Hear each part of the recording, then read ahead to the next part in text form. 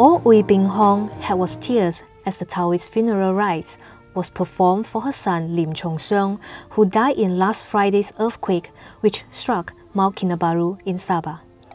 Lim's 6-year-old son, Sing Yi, was oblivious to what was happening as relatives and friends bade farewell to his father. Ui was inconsolable when Lim's urn was brought out of her house, where the funeral was held, to his final resting place at the Ling Hao Kui Columbarium in Paya Terubong. Lim's wife, Liu Mimi, carried the urn accompanied by one of Lim's brothers during a short procession from the house before leaving for the columbarium.